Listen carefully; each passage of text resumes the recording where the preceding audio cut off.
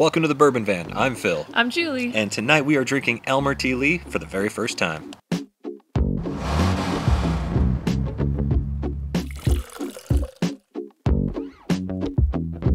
Both of these bourbons come to us from Buffalo Trace.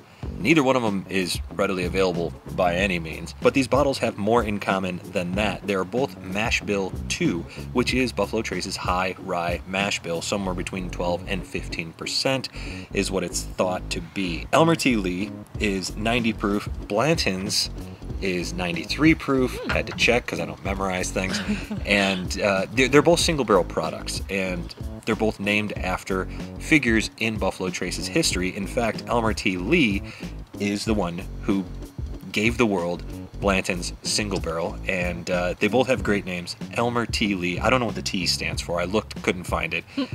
And Colonel Albert B. Blanton, middle name Bacon. We've been over that before. We love it. Love it. But this is a bottle that we thought we missed here in Oregon. Came and went real quick, and then we got a call from a friend of ours, said, Special I got a surprise. bottle for you.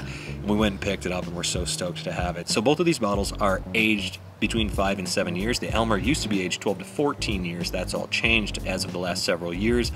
And I don't know if it's because of demand for the products or what, but both of these thought to be either 5 to 7 or 6 to 8 years aged, depending on who you ask. So tonight we are going to try the Elmer, and we're working on a bottle kill of this Blanton's here because we want to know how similar or how different are these. Of course, they're single barrels, so you expect some variance from even within Blanton's, even within Elmer T Lee bottles. And it's a beautiful sunset, calm evening. You may hear some traffic around here. It's not the most peaceful of settings, but I think it's a pretty decent place to drink some whiskey. What do you think? Yeah, and I also kind of think you can see a bit of the sunset in the window of the van. Yeah, so if you're getting lost in my... it looks like a photo. If you're getting lost in my eyes, it could just be the sunset reflection. So Elmer T Lee first, we're going to get to the nose, the palate, the finish, and then we will check out the blends. We're not going to do value or comparable bottles or anything like that tonight. We're just exploring a new bottle of Buffalo Trace for us, and we're going to see what we think of it. And if they're pretty comparable, neither one of them you can find anywhere, so, but doesn't matter. This one's still like $20 cheaper. Yeah, the Blantons, by the way, we buy here in Oregon for about $60, and the Elmer T Lee cost us $38. All right, here we go. Let's get to the nose. I'm excited. First ever. First ever. Very caramely. It's got a Buffalo Traceness to it already. Totally. Just a hint, a baby hint of ethanol in the nose. Baby hint, yeah. Just a baby hint. Yeah, at 90 proof, we don't expect much heat here. There's a orange zest and vanilla. That actually is familiar. That's kind of a Blanton's thing. That's kind of a Mash Bill 2 thing, is my understanding. By the way, Mash Bill 2, Rock Hill Farms, and Hancock's Reserve, Ancient Age, they all supposedly come from that same mash bill. We don't have an Ancient Age. I drank it all. So I could buy another one for $11, but I'm cheap. Someday. Yeah. I almost went and took a sip of this because it's so inviting. Yeah, but, I mean, it does have a very familiar nose, very caramely. Yeah. You can smell some vanilla in there. It's going to be good. Yeah. Cheers. Citrus, vanilla, caramel, what's not to like? Cheers. Very caramely. Yeah. Pretty thin. That was like my immediate thing, that it was just kind of ran off my tongue a bit. Ran off your tongue? I got a Kentucky hug. I feel like somebody loves me. Did you already? Yeah, right off the bat. This guy. I'm a hugger. This is going to sound strange. It almost tastes cold.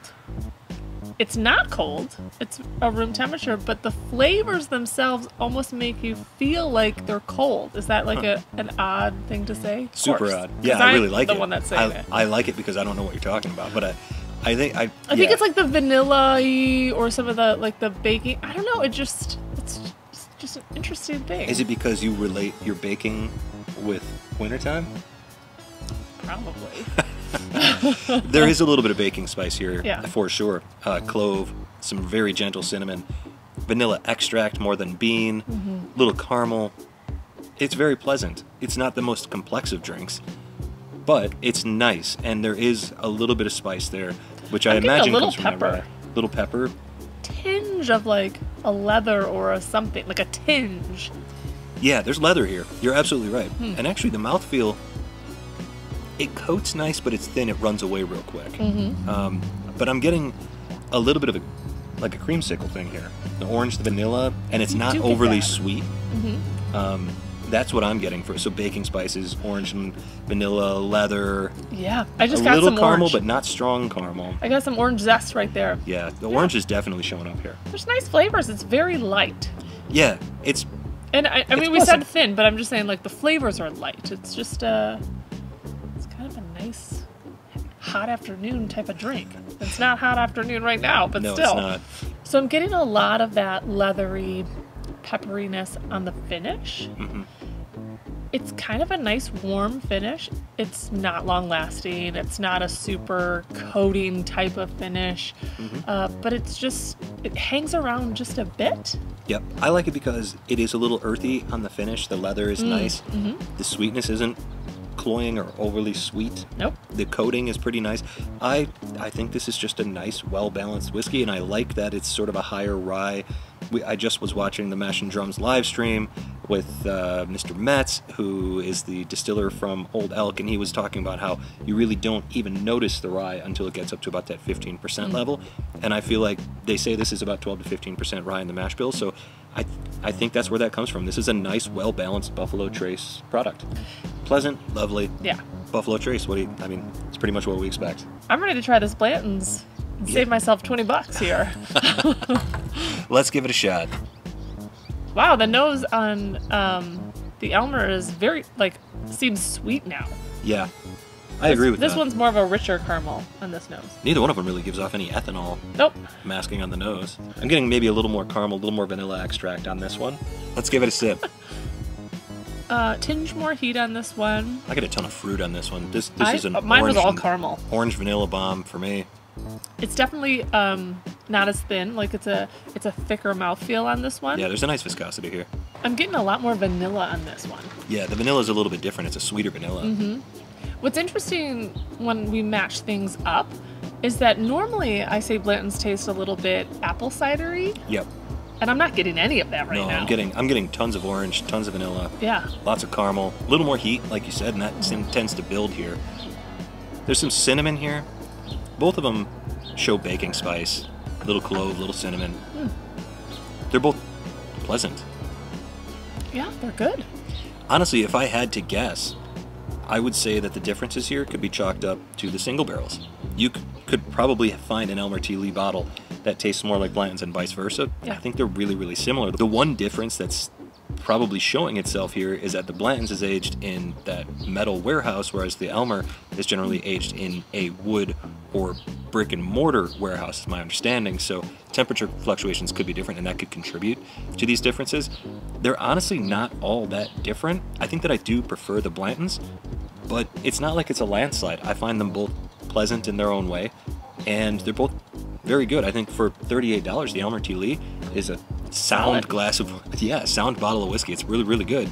And I might break a few hearts here, but neither one of them are super wowing me today. I mean, I am very much enjoying both of them, but it's not one of those special occasion type dealios. No, I would say, you would think that it would be because of Blanton's. Right. I think that they're both very tasty, but I also think that these are whiskeys that you sort of showcase subtlety with, and we're sitting outside. Aromas tend to come and go very quickly here, and other influencing factors when you're outside tasting whiskey. So I think that may be affecting this tasting right here, that we're just not getting a ton here. But I would say the citrus, the vanilla, the caramel, and even a little bit of oak on each of these. Not a ton of oak, but a nice amount. Those are the prevailing flavors for me, and like Julie said, it's pleasant, it's lovely, it's tasty, it's flavorful. Yeah. It's not knock your socks off good, either one of these. We're very happy, of course, to have both of these bottles, and they're both very good. Anything that comes out that's Buffalo Trace, generally we are fans, and we try to get our hands on all those bottles because they're all so highly rated. So I really like both of these. I think they're both solid whiskeys. Yeah, I really like both of them. I did a little A/B testing, and the flavor profile of the Blanton's does pull me a little bit more in that direction. The Elmer's a little peppery. I like them both. Yeah, I think that the Blanton's has a better mouthfeel. Yeah. Maybe a little longer lasting finish, but again, both of these solid bottles. If you see them, get them. Yeah. If you're chasing them on secondary and you're doing all sorts of crazy things to try and acquire them, I honestly don't know that I can recommend that. I would say we're fortunate because we've got them on the shelf. We can say something like that, obviously. But I do think that the Elmer holds up, and if you cannot get a Blanton's, Elmer, to me, is a fine consolation prize. It's very well balanced whiskey. It's flavorful. It's tasty. And again, these are subtle whiskeys, so taste them in your own way and find the flavors that appeal to you. But yeah, like Julie said, they're both great. The Blanton's probably wins out by just a little bit of it, but by just a hair here. Yeah, absolutely. Well, this has been a lovely evening. It has. And now I have 2 whiskeys to enjoy the sunset. 2 should just about do it tonight. I think it's going to be a nice one. Well, if you've tried both of these bourbons, let us know which one your favorite is. If you haven't tried either one of them, tell us which one you'd be most excited to come across in the wild. Yeah, because I like them both. Like, comment, subscribe. Join us on Patreon for exclusive live streams and bonus content. Check us out on Instagram at The Bourbon Van, and from wherever we are. To wherever you are. Cheers. I'm pumped about that, Elmer's. It's good. Pleasant. Yeah.